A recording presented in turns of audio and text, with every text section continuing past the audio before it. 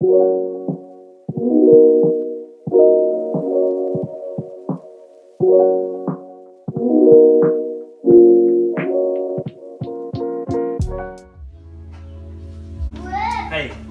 so this is an RS Bigotti Gotway. Say it's Bigotti, so I'm going to say Bigotti. RS high torque. So we're going to open her up. It's already been opened because they E-Riders does a check on the whole wheel. And everything seems to have passed. So yep.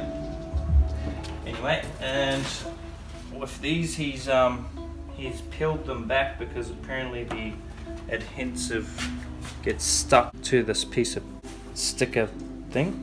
So it gets stuck on there and it comes off with it. So I can't see where he's pulled it off for me.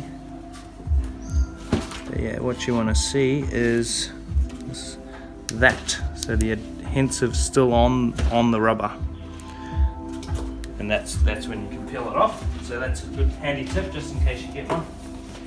Thank you. That's there, and we got the usual manual, which is just one of those normal manuals that has every other wheel on it.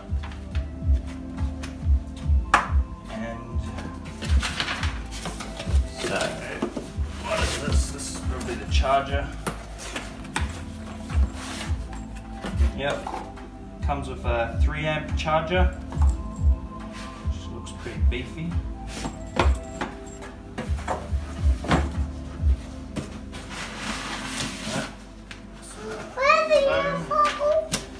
Yeah, and here's the unicycle high torquer.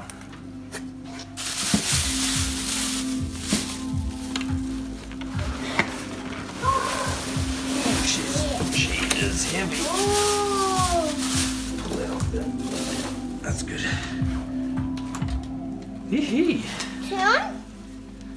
So this one, this isn't a one with a screen. It's just the one before they came out with the screen, which is fine. So yeah, let's have a look at these. Oh, it has pills. That's really nice. Other way for a sec. That's pretty cool though, eh? Yeah. Pretty beefy pedals. It also has a button right there too. Quite interesting pedals. Alright. And yeah, 2 charge ports. It's kind of leaning forward, so it's not gonna, all the water will run away. If it does get water, it'll run down and away from the plugs, which is good. And this is kind of funny. Yeah, that's good. Alright. Same one. So let's see if we can turn her on. Just want to look at it. So hold it down. Yep. So Steve, actually, the guys from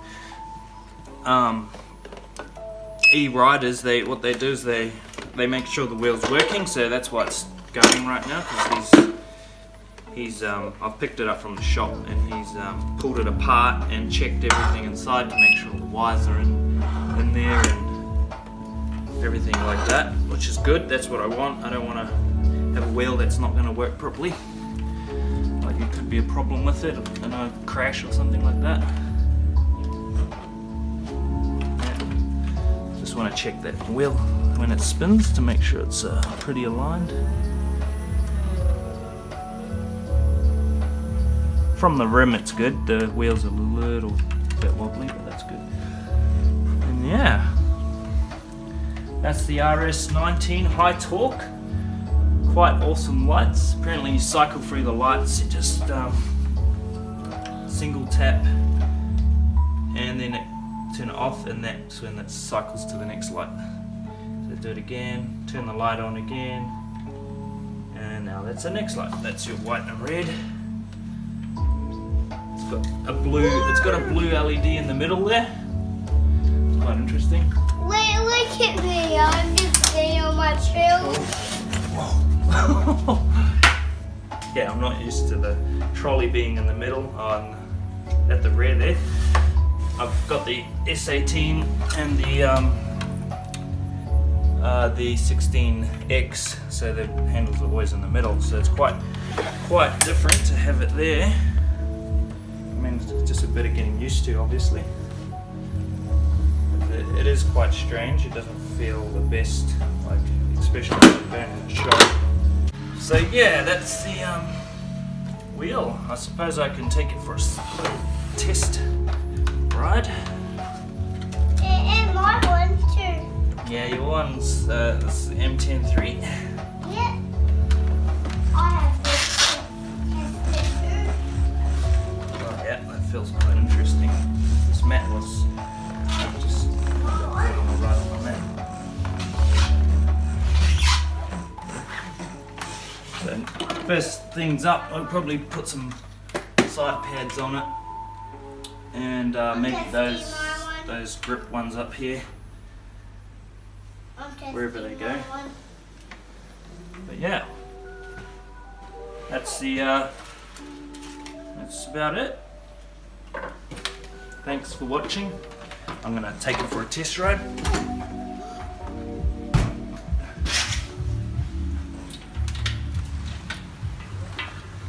Definitely need some side pads on it.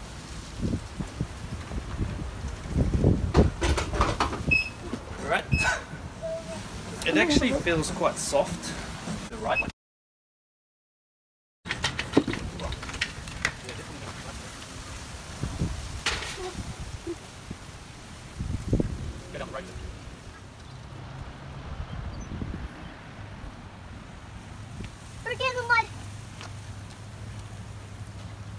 That went in the mud.